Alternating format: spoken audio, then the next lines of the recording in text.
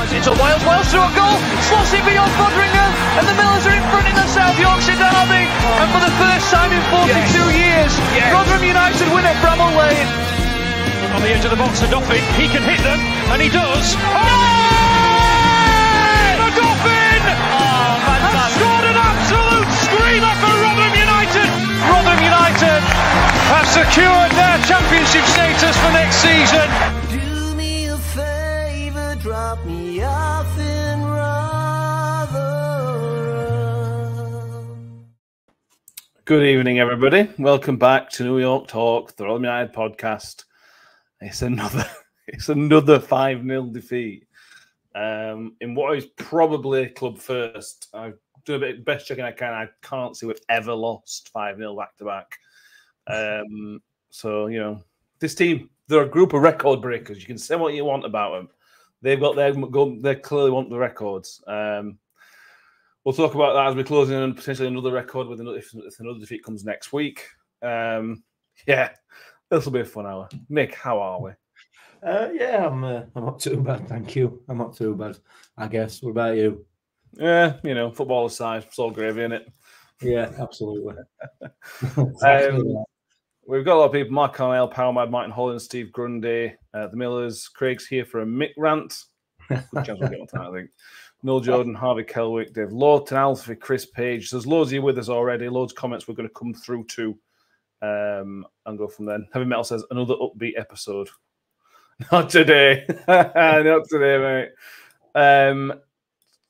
Two things I want to start with. First of all, I put something out on Twitter earlier about kind of setting up a new show where you would send us in voice notes. So the plan would be to set up kind of a WhatsApp where you would send us a minute's voice note. We will then collect them, put them out as a special episode, just to get a few more fan voices around, really, because it's difficult to do on a normal show like this. If anybody's interested in that, let us know. We'll set something like that up over the next few weeks, because people have opinions at the minute, strong opinions as well, understandably. No, never. Yeah. Positives, Mick. Again, not football related. It doesn't have to be Rotherham United related. Can be weekend related. I do have a slight Rotherham United related one, though. Pre-game yesterday when Liam Richardson came out, because obviously Liam Richardson comes out early to clap the fans. He took the mascot to clap the Rotherham fans. And I thought that were brilliant, because I bet that kid felt like $1 million. I bet he felt absolutely amazing, that kid, for that minute. I mean, the Rotherham team brought him back to earth 10 minutes later. But for that minute, I thought I'm sure that kid would have been absolutely buzzing. And I thought it was great of Liam Richardson. Just a little thing. I thought it was nice. That they were really, really good. You'll get yourself a reputation. We don't have nice guys. We don't like nice guys. We don't want nice guys. We don't want that kind of thing at our football club, man. Come on. Good, nice touch. Nice touch. Pointless, as it turned out, as you said, for everybody apart from that young lad who, like you said, it's a special memory for him, isn't it? As long as he doesn't remember the rest of the day. Yeah, exactly. If his mum and dad took him home at that moment, because then his day would have finished all right. Is there any funny, happy, positive moment you've got? Not football related, no. Okay. I mean, I'm thoroughly enjoying watching Red Bull implode in F1. I think that's a thing of absolute beauty. But football related, nah. I've nothing. I've nothing for you at all there, mate. I'm afraid. Okay, fair enough. 5-0 defeat. Done a bit of research, which again is novel for this show. We've now conceded 5 or more goals 4 times this season. That is the most since 1957-58, when we conceded 5 goals, five or more goals 5 times. We did stay up that season, but anyway, that's a long time since we've done such a thing. You didn't defend the players, Mick, last time out, but you were kind of willing people to sort of be a bit kinder on them, maybe. Saturday was worse. And just your general thoughts. We'll come into some specifics, obviously, later on, but it's becoming more difficult to defend these players. Well, it's impossible to defend these players. Yeah, it is. Much as I'd like to try, I just can't. I just can't. I don't know what to say, frankly. I mean, if we'll go through the game in a bit, but overall, there's just nothing there, is there? No, it's not true. There's very little there. There's nowhere near enough from the players that are showing some passion, and they're few and far between, unfortunately. But there's not enough coming from them, and they're getting no support from some of the others. It's just, yeah, I don't know what to say really. It's so difficult given the sort of positivity we had at the beginning of the season to where we are now. It's just it's night and day, isn't it? You know, so difficult and to watch, to put up with. And I think we're almost, if not, we're at the stage where it's just celebrating how embarrassing we are. You know, we've almost gone full circle, and we don't put 5 past us, then they must be really crap. But yeah, it's so hard, and I've got nothing. I've got nothing at all, unfortunately. Sorry, I can't help you. No. Yeah, I get it. Yeah, we'll come to the speaks. Glenn out of Sky Blue Hub says from the Coventry fans, says, who impressed you more, Coventry or Norwich? It's impossible to answer that, Glenn. It is literally impossible to answer that because of how bad we are. I saw a tweet yesterday, a reply to a tweet yesterday, Mick. They kind of put that, you know, if any other Championship team lose back to back, that tells you there's nothing wrong necessarily with the players. It's it's something else. I sort of said if even a team at a lower level like a League Two team, if they played a Championship team for a lot of times, there's a good chance they wouldn't lose consecutively 5-0, even at such a low level. So there's something wrong with this group, and it's strange because Liam Richardson. I saw a lot of comments. I was positive about Liam Richardson's pre-match presser. You were positive.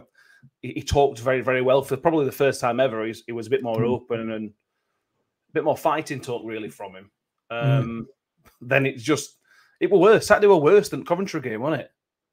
Yeah, it was. It was for long periods of the game. It was, and he's clearly reaching the end of his tether because, you know, he strikes me as a manager who publicly, certainly to the press, will sort of give the usual cliched answers, because that's how he started out during his interviews, and that's fast becoming a thing of the past with him. You know, he's starting to get. He's clearly rattled. He's clearly annoyed that what he's asking the players to do is not being done. So yeah, I feel for him. I really do. I feel for him because he's literally peeing it wind, isn't he? You know, no matter what he does, he can't win. And it's not him that's out on the pitch kicking the balls. You know, it's the players that are not doing what he's asking them to do, and it's basics. It's absolute basics. Yeah. Certainly the first goal, or the first couple of goals. You know, it's just basic defending from experienced people like Sean Morrison. Just not. I don't know. I feel for him. I really do. It's not fair. It's not fair on him. But you know, we've got another 10 games of this to go. Only 9 games. Thank God for that. So yeah, I can't remember what you asked me now. You know, it's got to that stage where we talk about Rotherham United, and you just drift off into a daze of disappointment and embarrassment. Yeah. But yeah, it's bad. It's not good at all. No, it's not. No. Danny is with us. How are you doing, Danny? I'm doing all right, thank you very much. Just to bounce off what Mick's just said, my mind goes into dial-up modem noise whenever someone talks about Rotherham to me. It buzzes and squeaks and then just sods off somewhere else. But no, I'm doing all right. How are you two tonight? Football aside, I think we're all good. Good. Powerman says, Mick, tell him with a straight face that the players care about playing. I never said that they all do. The key word in that is all, and I never said that they all do. There's a good proportion that still do and still care and still hurt. and will be hurting after these last 2 games, without a doubt. But there are some that clearly don't, and that is hugely disappointing, and unforgivable, really. Yeah, well, yeah, we'll come on to this. Paramount Football Mad says what bugs me is the performance because Ipswich 2 weeks ago. Yeah. Well, that's part of it. I think we said that at the time, Matt. I think we said at the time that second half performance at Ipswich was more disappointing than it was positive, because they showed what they're capable of doing. And yeah, that absolutely, I agree with that. Yeah, it shows what we're capable of when we all pull the same direction. But then, Danny, we'll come on to the splits in a minute. We'll talk about some terrible defending. But who was that on?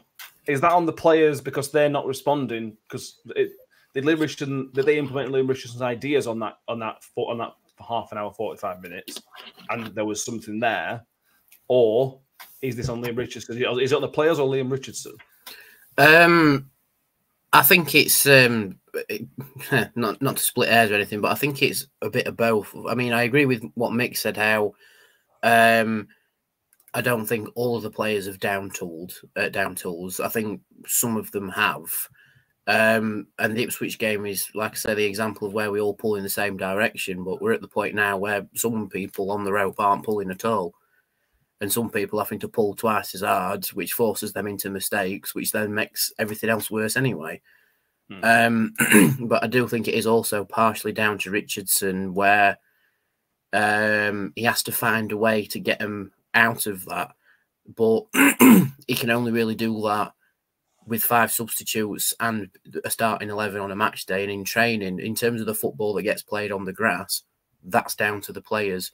And it's down to them to sort it out on the pitch themselves and implement what Richardson's trying to bring to the table. That's their job. But it's Richardson's job to try and get them out of whatever rut that they're in. And I think he is trying his absolute hardest to do that, but he's getting no response on the pitch other than from like 3 players, or at least that's how it comes across to the fans anyway. I can name you on one hand the players who look like they try for 90 minutes when they're on the pitch. Yeah, you're right, mate. You're right. It's a great laugh being a Miller, isn't it? Adrian Grease says, clearly everyone has gone mentally, but out of despair comes opportunity, a chance to rebuild from the scratch next season. Clear the crocs and those that don't care, and sell on better players. I think any player who willingly wants to play for this club next season deserves to have a lot of money thrown at them, and who are willing to commit to Richardson and rebuild it. Any player who goes, yes, I want to be here next season and isn't forced to be here by contractual agreement should be given a lot of money for it. Yeah. Alfie says, can we be mathematically relegated on Saturday? I don't think we can. Had Huddersfield won today and Birmingham won on Tuesday, technically we could have done. Is Preston the earliest, I think? Preston would be the absolute earliest, but I think that relies on Birmingham winning on Tuesday and then almost everybody winning on Saturday. Right. I think it's more likely to be Millwall or possibly live on Sky against Plymouth. So that's why they've selected that one. Right, okay. Yeah. Nathan Crabtree says they're not doing their careers any favours playing how they are. Yeah, his post-match interview yesterday was interesting, Mick. He talked about people's agendas and things such as that, which is, again, an interesting thing to say. The mask is kind of slipping a little bit from Liam Richardson in terms of defend. He said he took the blame. He said he was responsible, as you'd expect a manager to do. But he's clearly very, very unhappy with. I take it. This is only my interpretation. He's very, very unhappy with some of those players in terms of the commitment that they're giving, how that they're saying that they are committed, and then they're performing like that, which is not a group of players who are committed. As a group, collectively, I'm sure some of them are. But Emily Richards getting frustrated publicly, and that's not a good sign.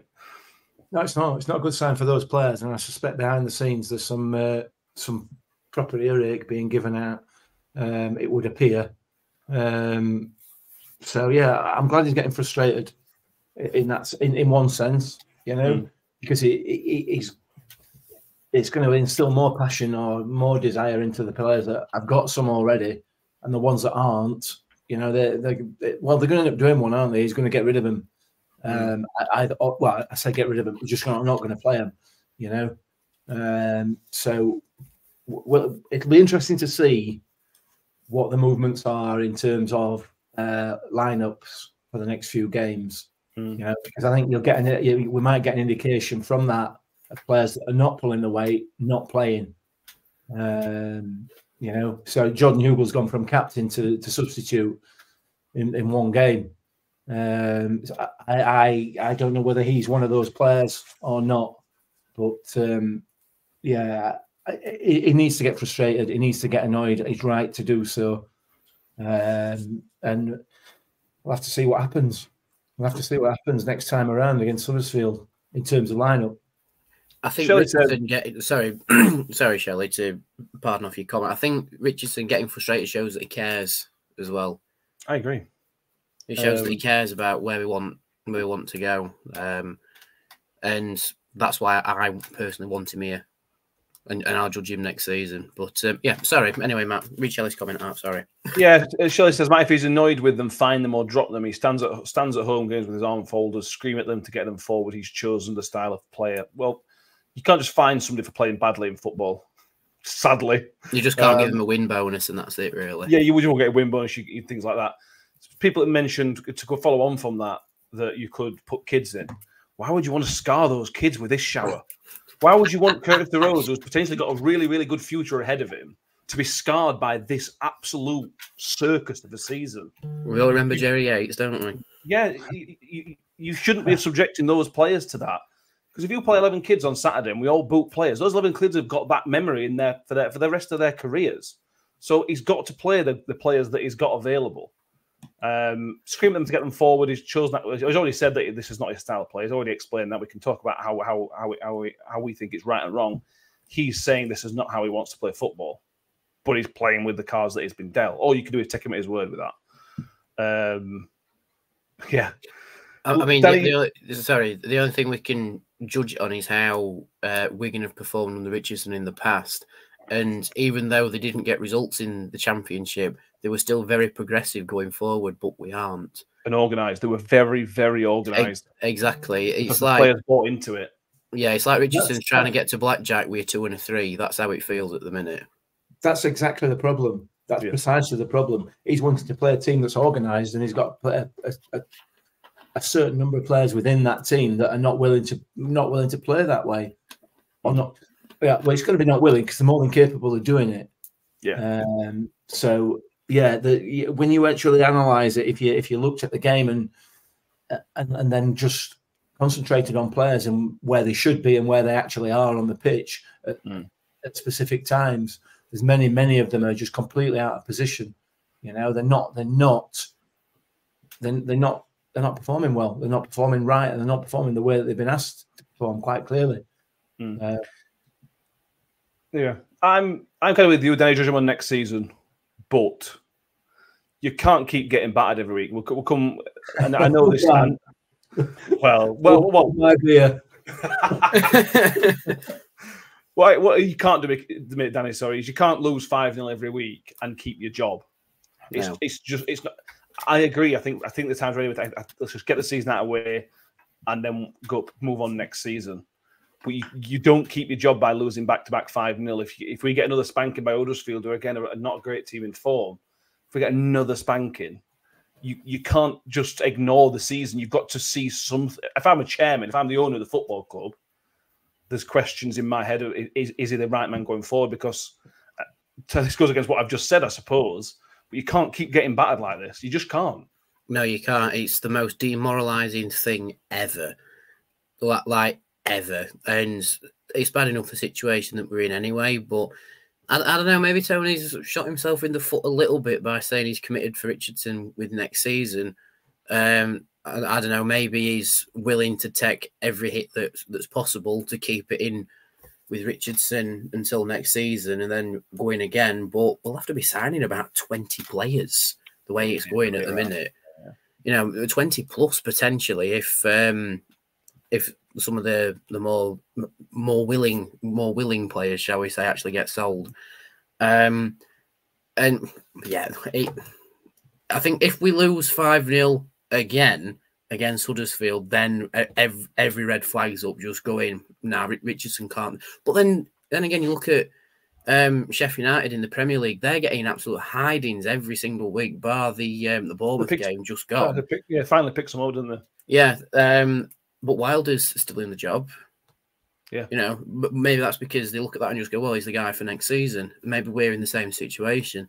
But I think everything that was happened this season all boils down to one thing, and that's we've gone for a collared shirt again. Collared shirts are cursed. They're cursed, right? we need to look at collared shirts like we look at the number 13 shirt. It's cursed. Leave it alone. We are not having another collared shirt for as long as we're at New York Stadium because the things are cursed. It's happened twice now. It's happened twice. The two seasons we have been absolute doggers have been 16, 17 in this season, and they've both been collared shirts. Mick's got a theory about this, about shirts without white sleeves. Haven't you, Mick? I did have. Then I got out of my teenage years, and I mean, I've heard it all now. I know you're not serious. I know you're not serious. But, yeah, it's one of the weird coincidences in football, isn't it? It's not quite football in symmetry, but it's a coincidence. I'll give it. Yeah. Jag Lemens is a Wigan fan. Says Little Limerick kept him up in an admin season, went up the following year with investment. He was effective, but the football is limited. By the way, how's Tiki doing? Same as everybody else. I'm not having that. Tahi's one of those players for me that if he were in a team that were in the if he were playing with a team of players that were in the positions they were supposed to be in, it'd be unbelievably effective. However, every time he turns around with the ball, there's nobody where there should be. There's got nobody to pass it to. He's been a decent player for us this season, and I like him a lot. I do like him a lot. League One. Yeah, absolutely. So, yeah. Go on, mate. Same question I asked Danny. Bashing manager. Come on. Same question I asked Danny. 9 defeats in a row, 2 of them 5-0s. Is it just literally we could lose 5-0 every game between now and the season, and Liverpool will still be in a job? Or could you see the board and Rob Scott getting a bit fed up of getting battered? We're all fed up of getting battered, aren't we? You know, no more so than Liam Richardson and some of the players, I'm sure. Yeah, we're all fed up of it, and I don't. Sacking the manager for me is not the answer. I know I'll be slated for it. Everybody wants, not everybody. So some sections of the fan base want rid of him. I personally don't. I just don't. I think he's more than capable of doing the job if he's got some players that will play for him, and very few of these are. So, yeah, that's my view. But yeah, I don't know. We'll see. We just need the season. What is he supposed to do? You know, I agree. That's what I mean. Yeah, he does all. He clearly does all that he can to try and get the team prepped for a game, and then when they walk over that white line, it all just goes to wrap. Yeah. Smoke. Well, it does, doesn't it? You know, it does, yeah. I just want to come in. Adrian Green says the collared Earth Mortgages shirt did for us in the mid-2000s. What I will also add in there, Danny, is that Mick's theory of red shirts without sleeves, without white sleeves, was also that was a double. That was a double whammy. That Earth Mortgages. Double whammy, that one.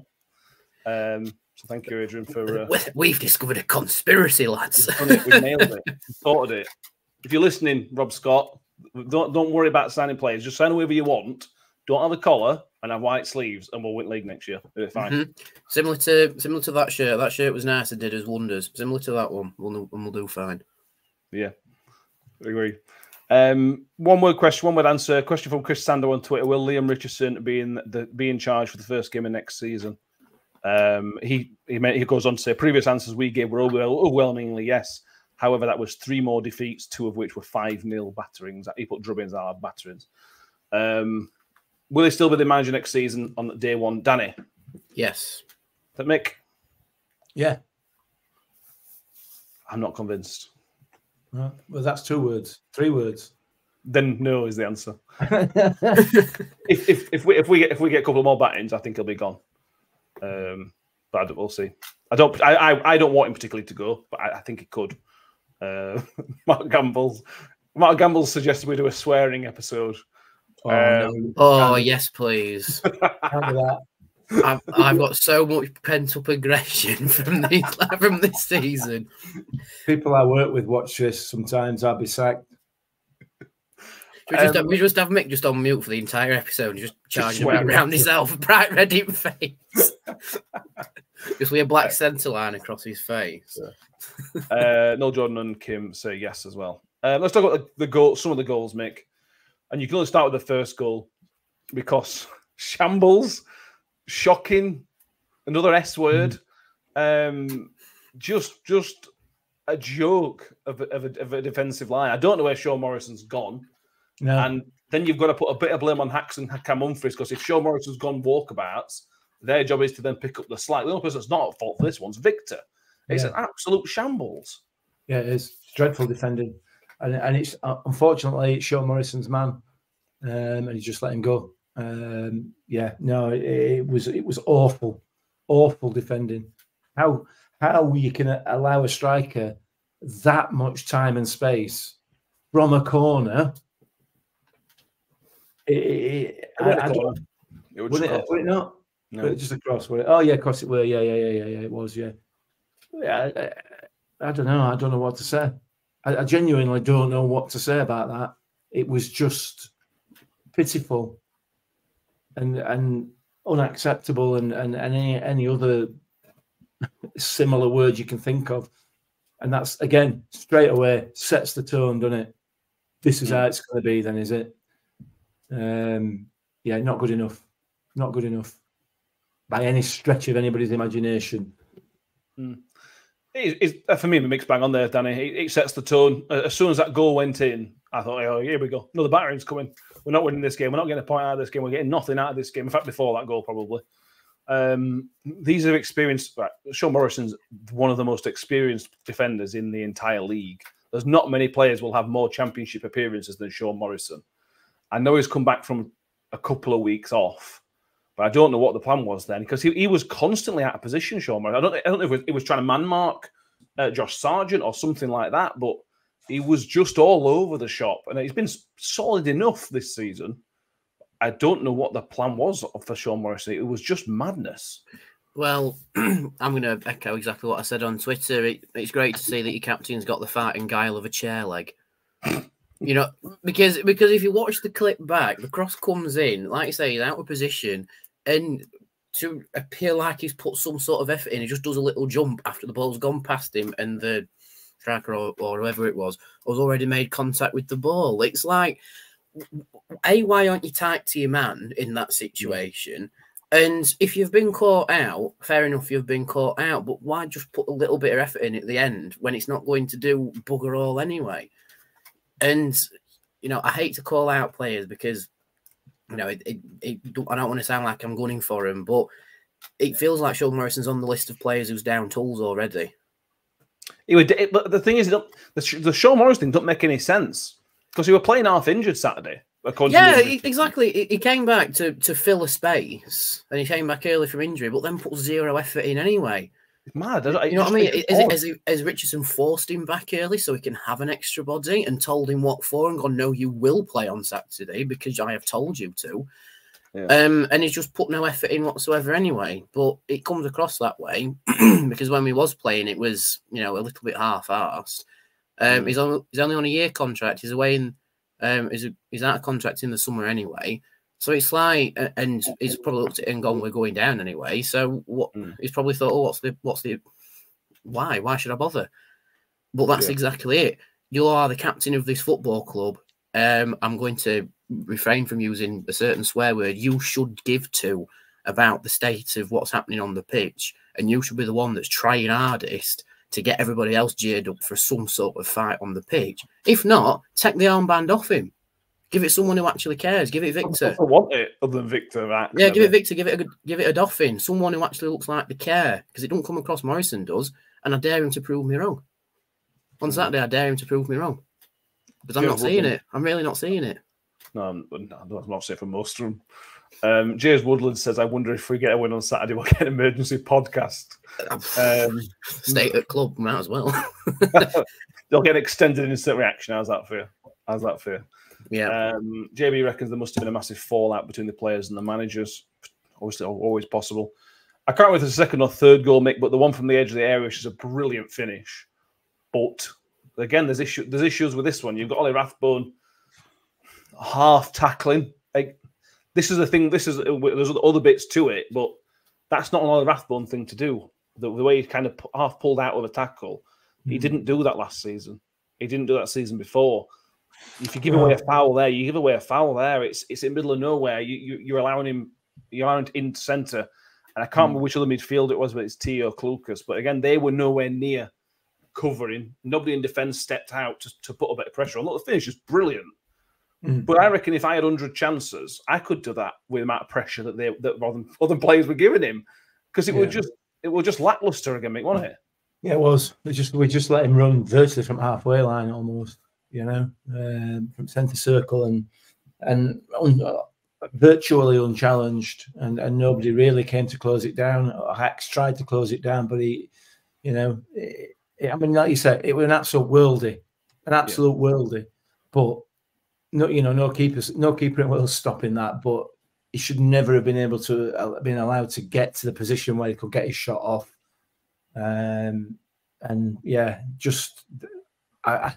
just disappointing. It's so disappointing that we're allowing basic stuff like that to happen. And I don't know. I don't know what to say. I've said that 3 or 4 times now, but I've tried my best all season to sort of give a country point of view, not necessarily my own point of view, but just to try and provide a little bit of balance to what's been said. But it's so difficult when that's happening time and time again.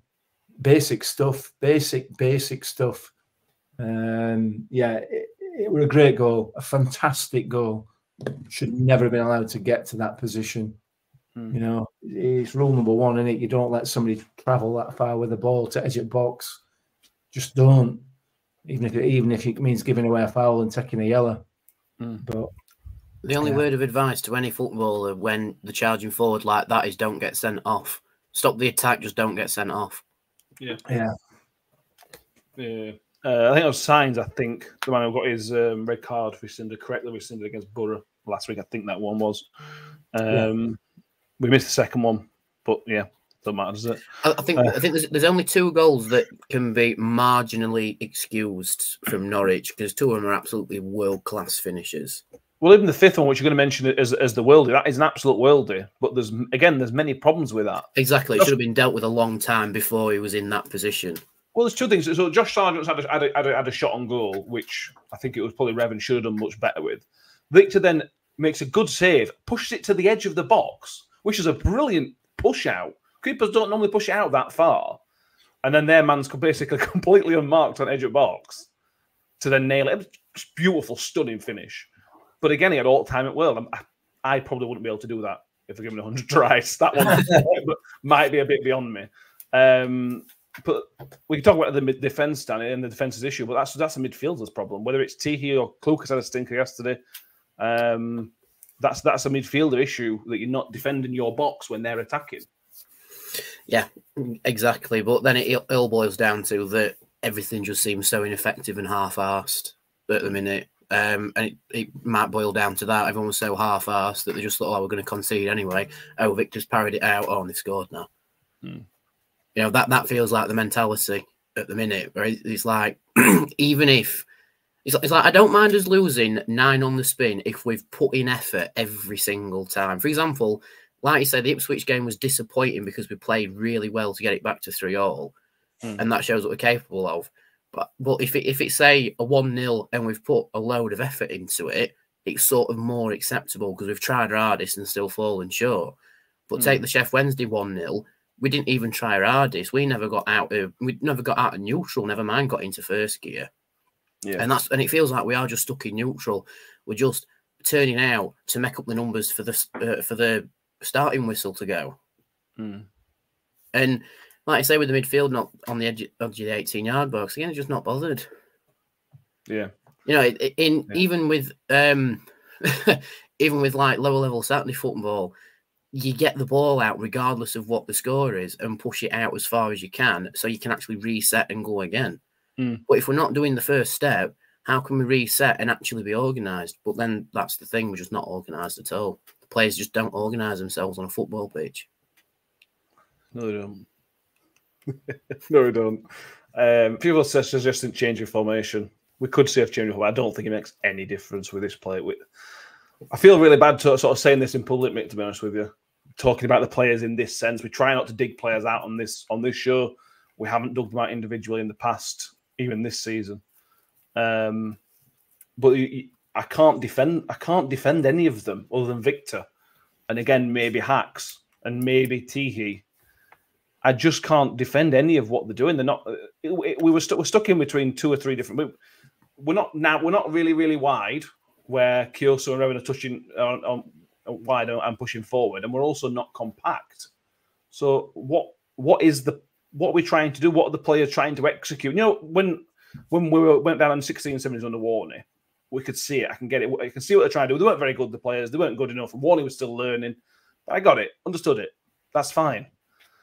I don't know what these players are trying to do at the minute. I just don't get it. No, I don't. And whatever it is they're trying to do, they're not doing it. You know, whatever it is they've been told to do, wherever it is they've been told to play, a lot of them are not doing it. You know, they're constantly out of position. The midfield, which should given the players that we've got available to us in there, should be a decent enough midfield. Should be solid. And it's just non-existent. He's having to do virtually everything. Certainly yesterday on Saturday against Norwich, you know, Clucas was permanently out of position. Rathbone was doing his Rathbone things, but he wasn't available. He wasn't available to receive a ball because he went out of place, out of position. You know, he's tackling at times half-assed, as you pointed out for that second goal. So Ty's on a hiding to nothing there, because even when he does win the ball, he's got nobody to give it to. Defensively, well, we've talked about defensively. Kioso and Revan tried what they could, but you know, the issues didn't necessarily come from down the sides, down the wings, apart from that first goal. And yeah, I have no issue with that cross being put into the box for that first goal. You know, that crosses get put into the box, but how it was dealt with. So yeah, I don't know. It's just a mess. It's just a shambles. It really is, and it is unforgivable. And it's unforgivable for me, because I've said it and I've been called out. Mike's already called me out in the comments about these players are good enough to do it. They have the ability. They have the ability. And I'm not basing that on what they've done for us. I'm basing that on their experience in this division. They've done it before. The evidence is there. You know, I don't have to, it's not an opinion, it's there. They've done it. And yet, here we are. They're performing like an under-14 side that's bottom of league. I don't get it. I don't understand it. It's just, well, you do understand it. Well, sadly. Yeah. Sadly, Yeah, Rebecca says, why keep five at the back? It's awful because we can't get out. We needed a winger from day dot. Never got them. You've answered your own question there, Rebecca. You look at again. If we don't have the outlet to go wide because we don't have out and out wingers. Yeah. And Richardson's trying to. We do we? Yeah, we've got a player. Play him as a winger, not as a wing back. Because he's no use as a wing back. He's not a wing back. Then you got one. A wing back. Yeah, so it would be on the right hand side if we were to play out and out wingers. Well, the imbalances there. This is the problem. The imbalance. You can't play with one winger, so the imbalance is there. That's the problem. So you look at the Richardson Wigan team. You can say what you want about James McLean, but James McLean would essentially play for them as left wing back. He was decent at getting forward. In League One, he was a good enough defender, and he could put a ball in the box. That's clearly the type of player that Liam Richardson likes in those positions. Now, we haven't got that guy. And I would have put all the money I've got that he tried to get a guy of that type in January. but nobody would want to come to this club. So what's he meant to do with the players? Like Mick's right. I think you're right about Appiah, but he can't do it on his own. No. And that's where Liam Richardson sort of stuck. He can only play the players that he's got. But look, and that's why he's not implementing his system properly, because he physically can't. Yeah. But I will say this: I agree completely what you say, Mick. These players are on paper more than capable of doing the job in this division. And I'm going to paraphrase the Brian Clough quote with this, but unfortunately, football's played on grass. On paper, they're capable, but we play it on grass. I mean, they proved it on grass previously, and that's what I'm saying. You know, and it's and that's what makes it all the more frustrating that we're in this position. JB says Appiah should be working up and down the flanks in home base. I don't agree with that. I mean, the reason that's harsh. So I said this to Mick yesterday. I think we found the player who's having the worst season ever is Appiah. Not necessarily for us. Yeah. Obviously, he's on loan at Rotherham United. We've won 3 games out of 37. He's barely played any of the minutes. But his parent club have yet to win a game this season. Really? Yeah, the 30 games in. Jesus Christ. Before this weekend, there were 30 games in, and they were unbeaten. So his 2 clubs out of 67 games this season have won 3. So just poor lad. There we go. That's all I've got. I don't know what to say anymore. Where do we go from here, Danny? 5-0, back-to-back defeats. Liam Richardson a bit spiky in his post-match. We can't get relegated this week. We can get relegated against Preston at the very, very earliest. Where do we go from here? As fans as well, because I've seen some fans suggesting they're not going to go, which is fine and fair enough. It's their own money. People are entitled to do what they want. But what do you do as fans? You go and sing your heart out like you should be doing. But why? Because you're shouting for these guys that are giving nothing back. I think as fans, you've got 2 options really. You either go to the pub and don't bother going to the football, or you go and pray for something to change. You know, call it blind loyalty or whatever. But I think, well, look at it this way: everyone's final payment on the season tickets has already gone out. It's something to do on a Saturday, and for better or worse, we all support this football club, and you know, opinions may differ wildly on certain things, but the one thing that does United is Rotherham United. All right, fair enough, the squad isn't United at the minute, but I think the fan base will always be United behind the team and will still turn up for it. Unless there's some abhorrent money laundering scheme from Tony Stewart when we all go on a mass protest and don't turn up, we'll all still be there, won't we? And we'll support in some way or another, whether it's berating the players for being shocking again or praying for something to change. Speaking of money laundering, Watford have sacked the manager again today, haven't they? Oh yeah. Did anyone see that madness of a stat on Twitter that says Watford have had more managers since 2019 than Dalai Lamas since 1589? Brilliant. All right. That made my day. That it's like surely not. So I can't remember who tweeted it out, but on the off chance you are watching, brilliant tweet. I loved it. Noel Jordan says he'll have a rant before the game and after, probably Noel. But as soon as the starts, he'll cheer as normal. Football mad as the old. It's like different. He's booing from everybody. Most won't agree. If you want to boo. There's a season to do it. Kelly Forbes has mentioned if you want to get some football, get down to Parkgate. They're after promotion, aren't they, Parkgate, to be fair to them. Really, really good. Their season. Running's nuts until end of season, by the way. Yeah, it is. Matt Carmel says, "Is your curse down? We found the curse. Arvin Appiah is the curse." No, Appiah is the scapegoat. We need at least one scapegoat every season. Like the first one was Zach Viner, and he's still a meme at this football club. Then who was after that? Barlasser briefly, to be fair. Yeah, it was, wasn't it? Yeah, Wiles as well. Who else? I can't remember one. Who were it last season? They were a scapegoat for last season. Who were it? I can't remember.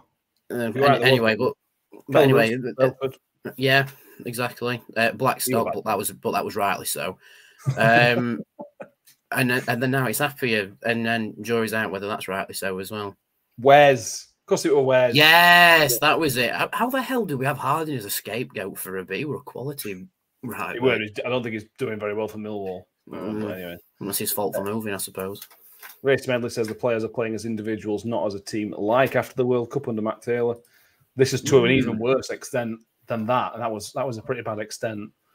I had another comment I was going to do on here. Lost it though. Danny, let's talk about the rumours that are going around with Victor. Because the rumours are going around, so we may as well tick it off. Harry says rumours I know, and Mick will get annoyed. Yes, he will. However, few circulating that Victor has a $750,000 relegation clause, which would be shocking if true. That's the rumour, Danny. We were not aware, but there was a rumour going around when he signed the contract that there was a release clause. If it had been gone down last season, that he may be able to go for not much money. So this, for me, doesn't come as much surprise. It was the cost of trying to get him to re-sign when we did. Yeah, but it'd be interesting to see where the rumor has its roots from. Is it just appeared on social media, or is someone official said something they shouldn't have?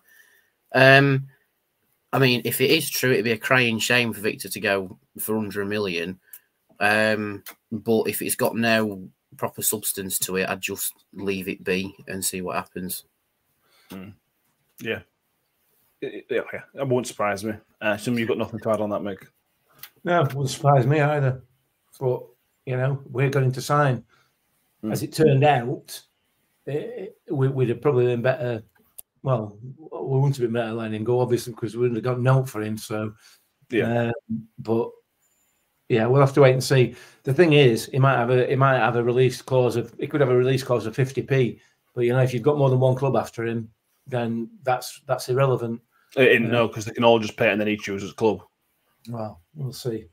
So yeah, let's see how it pans out. Yeah. Yeah. Good to get some angry. When football season's finished, people will still be able to get angry about something. It's Euros this summer. We can get angry about that. Yeah, we just get angry about England. That'll be nice, won't it? If we get all about Rotherham for the summer and be angry at England being poor again. Yeah, heartbroken by somebody else. Yeah. Just on the Victor rumour, I don't criticise the club I've put in. I don't criticise the club because you've got him to sign. The only criticism then would come is that you haven't tried to sell him in January when we were already relegated, and you didn't try to get a bit more money. That's the only way that there could be a criticism for me. But anyway, Mike, my last question earlier, Mick. If Woody was here, we're playing last two games, would we have conceded 10 goals? Oh. And I would say not just Woody, a Woody type leader on the pitch. Somebody mentioned Guy Branston, Chris Swales, just somebody who leads the team. That's the reason. One of the reasons why we are where we are, because there is nobody that sort of leads or just gets the club. This is the thing, isn't it? This is exactly the thing, because Sean Morrison is that type of player. Yeah, you would have put before he started playing for us, and you look at his career and the teams that he's played for. It's exactly the sort of player that Sean Morrison is. When he first signed, we said he was just an improved Woody, like as a footballer. So what's gone wrong? Whether it's injuries or what, I don't know. For me, I said it after the Watford game, after he got substituted. That it felt wrong. It didn't feel right. His reaction and as he wandered off down tunnel rather than going to bench and everything else, it didn't seem right. That was obviously under Matt Taylor. I don't know, but yeah, I agree. It wouldn't have happened. No, it absolutely wouldn't. But we wouldn't be in there. I don't think we'd be in this position anyway if you got that type of player within the squad, because Woody would not put up with this sort of performance, this sort of attitude. Woody would be, and always was, 100% behind the manager, whoever the manager was, and ensured that the players did what they were supposed to do. Unfortunately, Sean Morrison's not been able to do that for whatever the reason is. Whether it's just whether he don't want to, or whether it's because he's just not been present for the whole time due to injury or whatever. But yeah, I think we all felt that he was a kind of an upgrade in terms of experience at this level and age. Yeah. Proved not to be the case. No, Shirley says someone like Woody is missing a bit of heart, a bit of desire, fight for the club and badge. Someone to get at them and shout. He did it on and off the pitch. Absolutely. Says right. Woody will never be replaced, but No. you need those leaders on the pitch. You do, yeah, absolutely. Something else we're desperate to see, Danny, is we need Hakeem Odoffin in that midfield. And I'm not saying we're going to start winning games. I'm not saying we're going to, everything's going to be sunshine and roses. But he's now got the players to do it. You can put Revan in there with Cam Humphreys and Sean Morrison, and you put Hacks back in that midfield. We need that presence in the middle. We're desperate for that. Norwich had nothing to think about from an attacking sense of it, because Evers and White, what were they meant to do with the service they had? I know they didn't have very good games, but what they were meant to do with the service that they've got, Hacks give you that presence, and that's something else that they've got to think about. And that's, if you're going to criticise Liam Richardson, that's one thing to criticise him. It's time. Get him in midfield. Do what you've got to do at defence. Sod it. Forget about it. Get Hakeem Odoffin back in that central midfield role. If it meant getting Hacks back in midfield, I'd quite happily like to see Tom Eaves as centre-back. But yeah, I agree. Odoffin's natural place. I mean, I know we signed him from Scotland as a centre-back and he's slowly progressed further forward. But he sort of turned into the second coming of Ajayi because he was the exact same, and then we found out he was better deployed in midfield. And yeah, but again, it's Richardson trying to put corks in holes, and Odoffin does a job as centre back, so he's gone right centre back to help us out. But no, I agree, and if by some miracle we keep Hacks for next season, I think he will play further forwards in League One when we actually have a defensive lineup where we've got all hands at the pump. Because, what's happened to Tyler Blackett anyway? When's he due back? We could do him back, and then we can play Odoffin further forward. Yeah, I agree. Or Peltz. Yeah. I mean, the centre back options we've got at the minute is Humphrey, Morrison, and Peltz. Yeah. So I'd say Revan's more wider than a proper centre. He did a job competently in January when we weren't getting battered every week. Yeah, true. But at this point, I'd prefer the players who know the position more naturally. So if we somehow get Blackett back soon, then I'd push Odoffin further forward in a heartbeat. Yeah, desperate. Somebody mentioned here about Hacks. Phil says Hacks is better at centre half. I think he's brilliant at both. I just think we're missing that kind of player in the midfield. He's dynamic as a midfielder, I think. Yeah. Chris Taylor says the end of season dinner will be interesting. I would be amazed, and I might be wrong, I'd be amazed if they do an end of season awards dinner this year. It'll just be wooden spoons on stands. That'll be it. To be fair, although having said that, we should be celebrating Victor, shouldn't we? End of season. Yeah.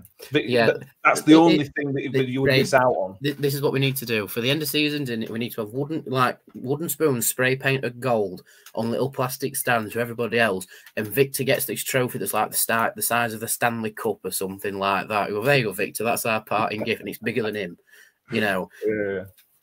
You've got to try and get back to Sweden, mate. Good luck. Just has the plane to himself just for the trophy. Paul says, has there ever been documented a full squad suffering from PTSD? Probably not. No, probably not. That's how it feels. It is how it feels. Yeah. So they mentioned I've lost the comment about getting Woody. Scott Kent says get Ronnie in. He was fuming. He called the recruitment shocking. Put Scott back as head of recruitment only. Mick the King, director of football. I'm not a fan of that, Mick. I'm not a fan of it necessarily, but at the same time, getting somebody who knows the club. This is what we're asking for, but then at the same time, have we got what we asked for? Rob Scott could be the director of football. He's stepped up. We can question the recruitment, but a lot of that maybe falls on Matt Taylor. All Rob Scott does is give him options. Do you want to sign these players? And Matt Taylor says yes, no, or maybe. Yeah. Do we need to wait for the answers to come through next season from Rob Scott, or is this now a damning indictment of the work he's done? No, I don't think it is. Because And I go back again. He's brought some players with championship experience who've proven that they can do it at championship level. Unfortunately, they've not played as a team. They've played as a group of individuals with championship experience. And they're now not doing what they're told to do. But he brought them in on short-term contracts as well. At the beginning of this season, Tony Stewart had an eye on the financial benefits of remaining in the championship for another season because of the television deal. At which point,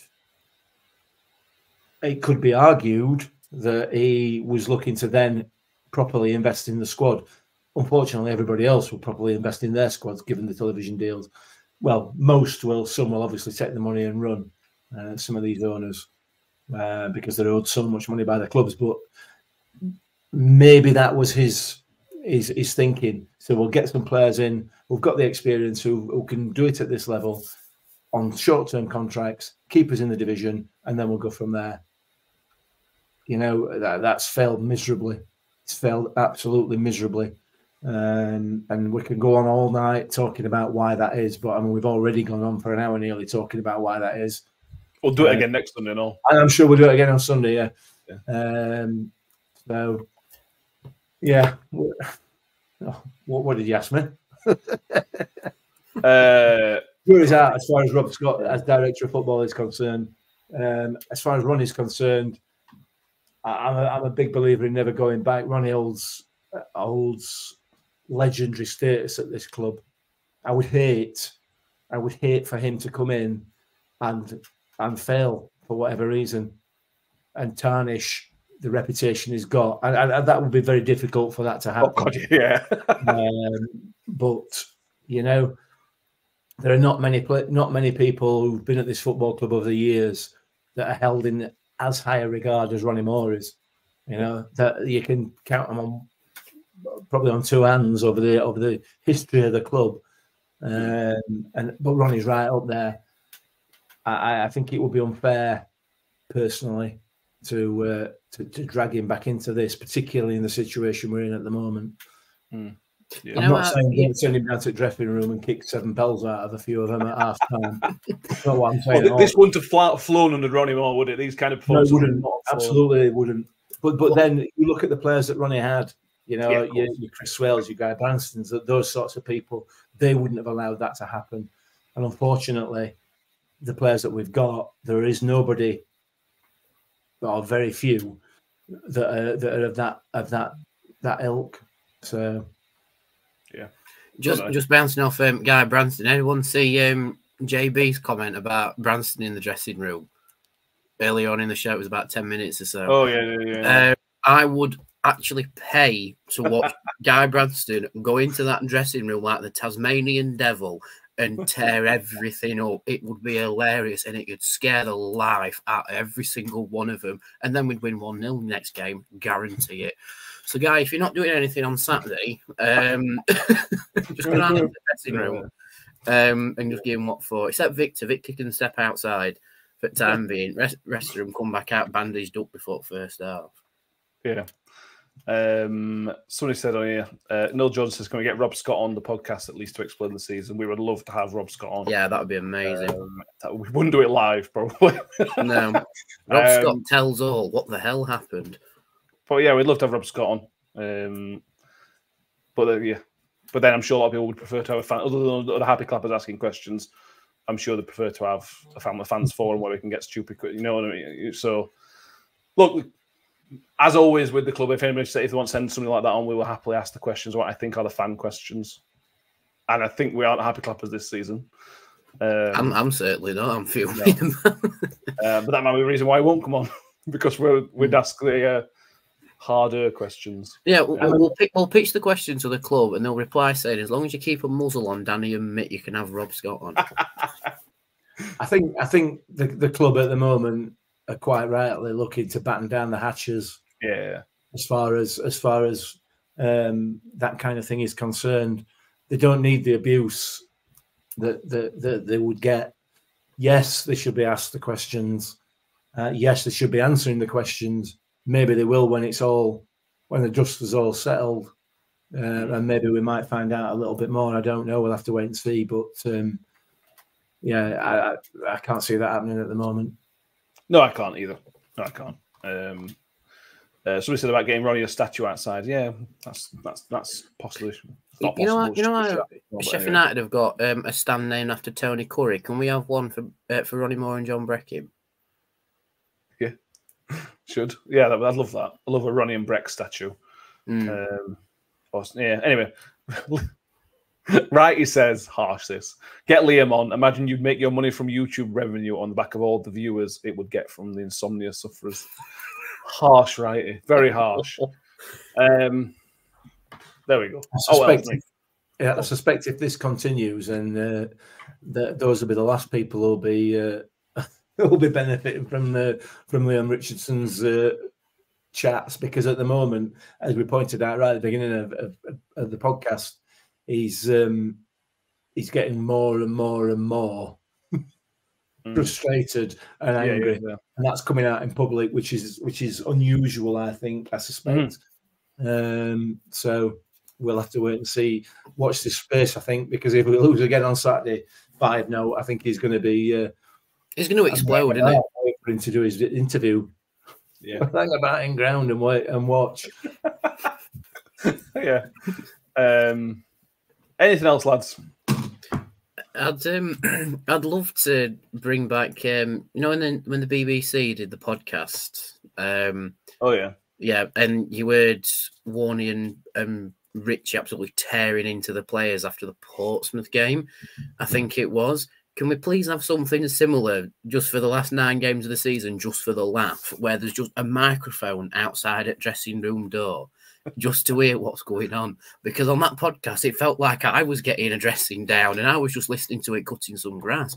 It'd be hilarious, I think, and some brilliant content to put that out. So, Toddy, if you're watching, I think that's a good idea.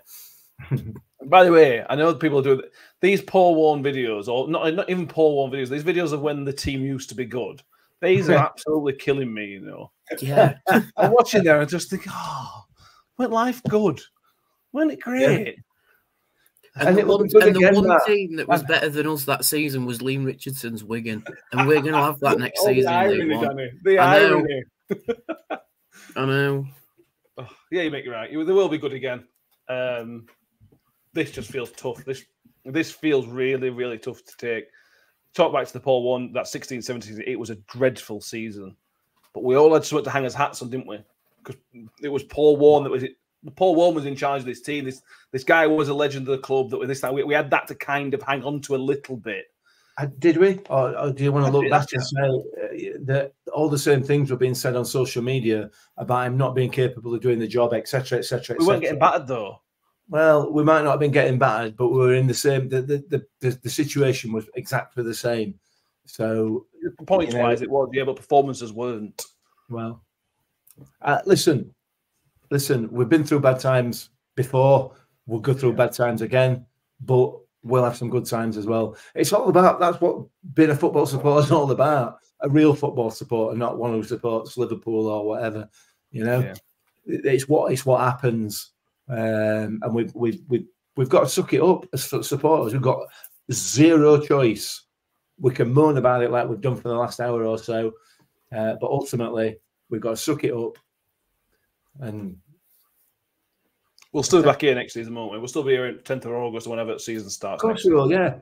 And I've learned my lesson from this season. My pre-season predictions are going to be relegation, 0 goals scored, 0 points scored. That's where my predictions are going to start at that level, and I'm going to set the bar low. I've spent my life setting the bar low for the vast majority of it, and rarely been disappointed. And here I am, beginning of this season. I set it high, and look what happens. That's me done.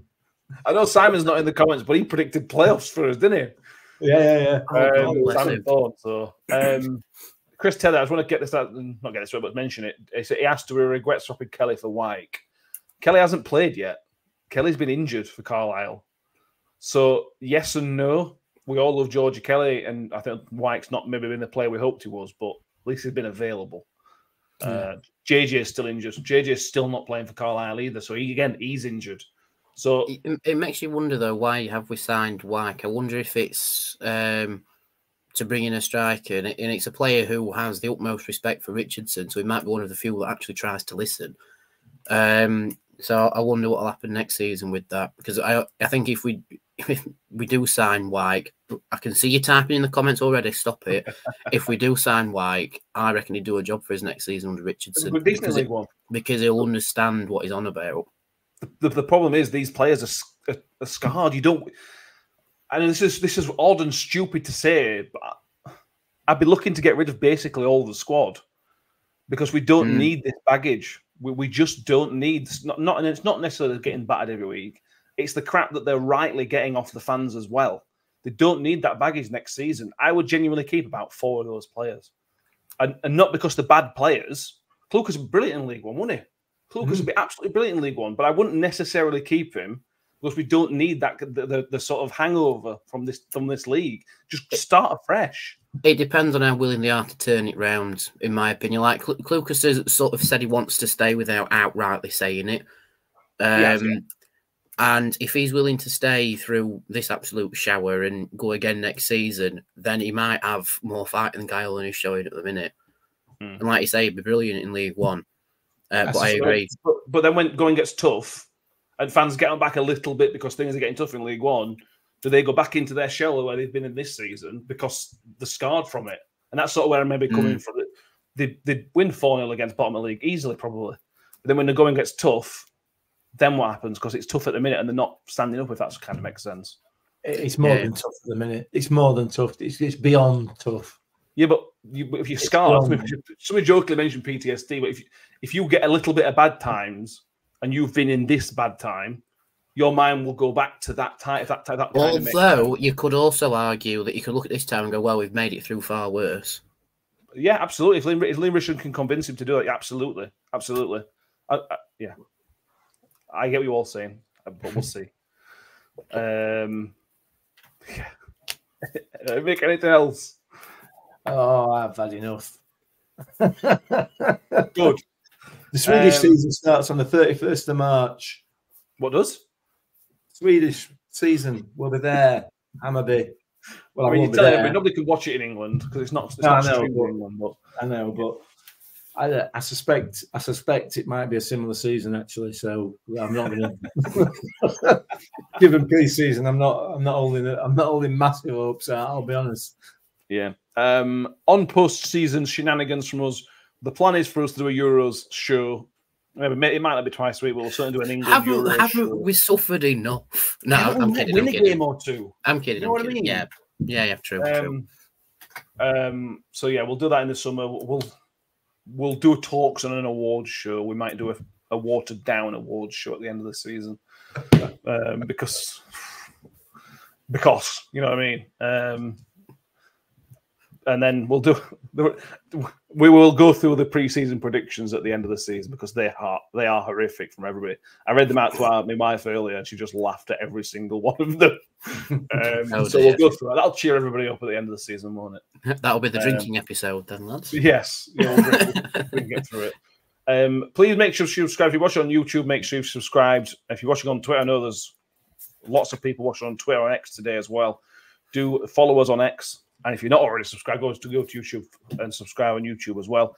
If you are an audio listener, please make sure you have subscribed on iTunes, Spotify, wherever you're getting your podcasts, and give us a 5-star rating wherever it goes. If you do want us to sort of do the fan, let's think of a clever name for it, but where you send us in your kind of views after a game and we put them together as a short podcast, let us know. We'll do that, and then we can get more fan voices involved. Because it's difficult to organise shows and things such as that. Shelley says, what about a live podcast where followers can join in a live Q&A maybe? That's a good idea, Shelley. We'll look at this software we use is a very good software for what we do, but it's not great for sort of calling in, if that kind of makes sense. But I do really, really like that idea, Shelley. So let's have a look at see what we can work out with that and sound issues and all that. And if anywhere would like to host that for us as well, reach out and we'll see what we can sort out. Yeah, we will. just in the comments, has anybody, if there's anybody knocking about around Scarborough, if anybody wants to call in and see Mike, make sure he's all right. He said perhaps we should all support somebody else, Piggies perhaps. Mike, I hope you're all right. if you want to message us on Twitter or somewhere, we can have a chat. It's no problem, honestly. You'll be fine. Just keep breathing and we'll get somebody with you. Cheryl Stone says we need an award for any supporter who's been to every home and away game. If you've been to every home and away game this season, and you do go to every home and away game this season, let us know. Get in touch. I don't know what we'll do, but get in touch because you deserve all. We'll get a doctor's appointment for you. Yeah, we'll get a doctor's appointment, obviously. We'll get them. I think one person who's very close to it, and maybe he's only missed 1 or 2, I'm not sure, but it's Connor Tyney. I think he's been to nearly every game this season. In the age that he is, I dread to think what that's going to do to his football mind. Good grief, but fair play to him anyway. Yeah. As always, we've gone long. We go longer when we're rubbish than when we're good. But there we go. That's because we get it all out of our system and we can just sit and chill for a minute. That's what it is. Until we play again. Yeah, until we play again, and then we'll be on for 3 hours. Mailbag is reopened. We're doing in the international break. We're going to do a mailbag episode, so the Sunday of the international break. So send across your questions. We've got some already in the Discord group. If you want to email them, rufcpod@gmail.com. Our DMs are always open on Twitter and on X as well.